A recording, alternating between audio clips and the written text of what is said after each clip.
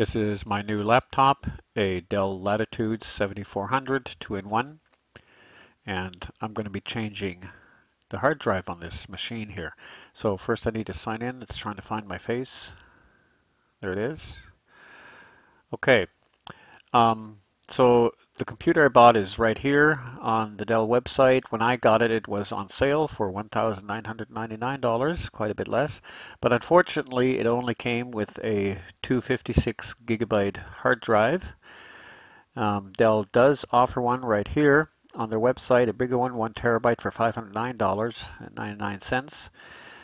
But that's a little expensive, so I went to Amazon and got me exactly the same one for $300. Here it is.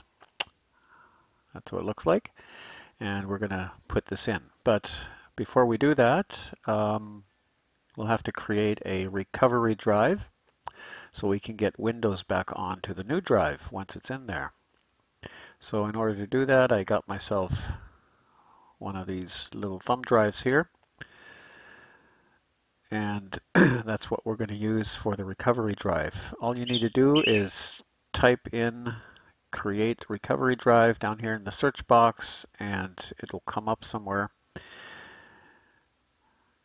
You click enter and click your way through all these dialog boxes.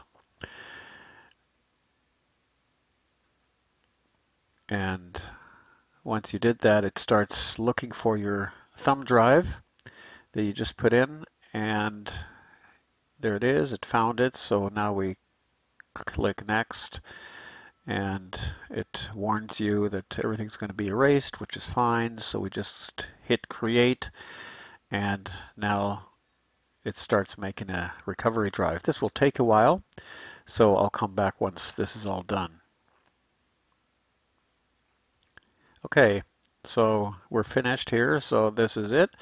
Make sure this works before you exchange the hard drive. Just try it out by running it and make sure that the Windows system, the recovery system, is on there.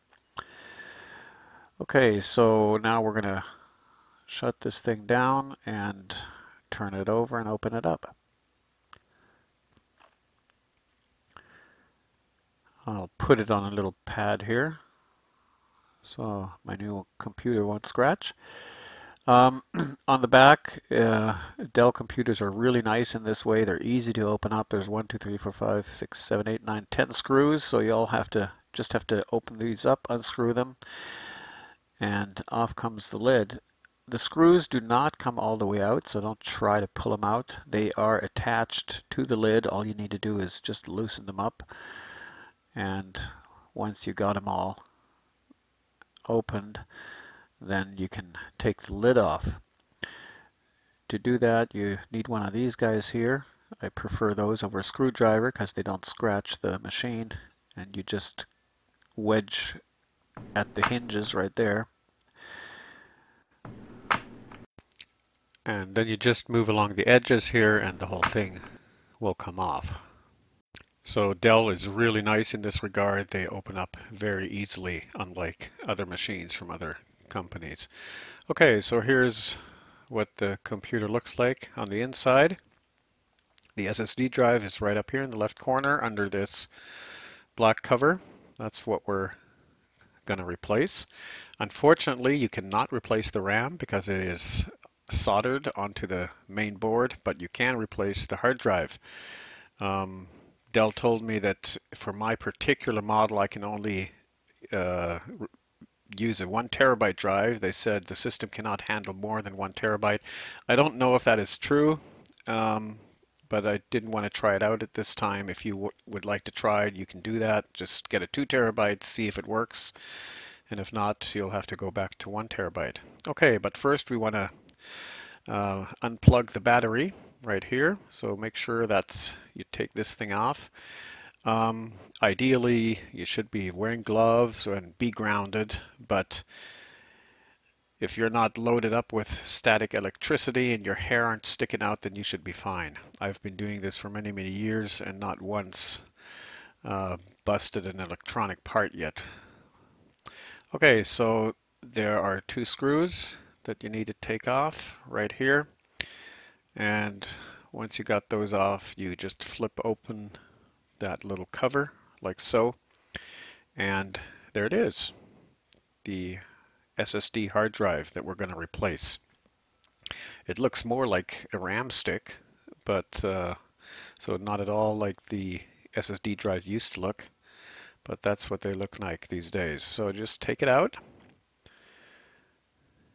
There it is. And we'll replace that with the 1 TB version right here. So let's take this out, see what it looks like. Looks exactly the same, straight from Amazon. And we're going to put this in and see if it works. So this is all a little tricky for me to do here because I'm doing it all with one hand while I'm holding my camera with the other hand. But there it is. Okay. Make sure it's seated properly and get the cover back on right and replace the screws. I've got this little magnetic screwdriver here that holds my screws, which makes it a little easier. Put them back in. Don't over tighten them. And that's pretty much it. So it's real easy, as you can see. Once that's done, then we gotta move over to our battery again and plug that back in before we close the lid.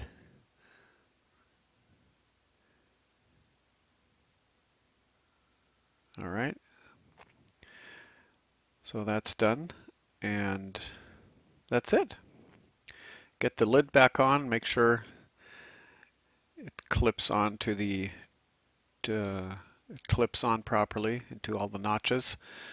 And once you got that, then you just put the screws back in and you're ready to go. So we'll start this thing up now with the new hard drive.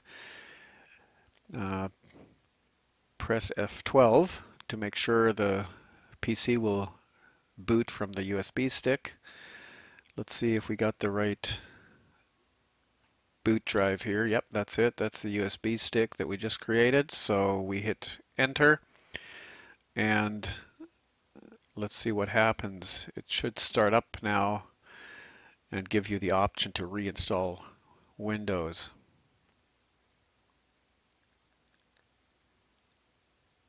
Okay, there it is. All right, that's it. So all you have to do now is walk through these options here, recover from a drive. I'm going to choose the top one here because it's faster, and that's it. This will take some time now, so I'm not going to put all this on the video, but the computer works fine, and I got a lot more space now with my new 1 TB drive.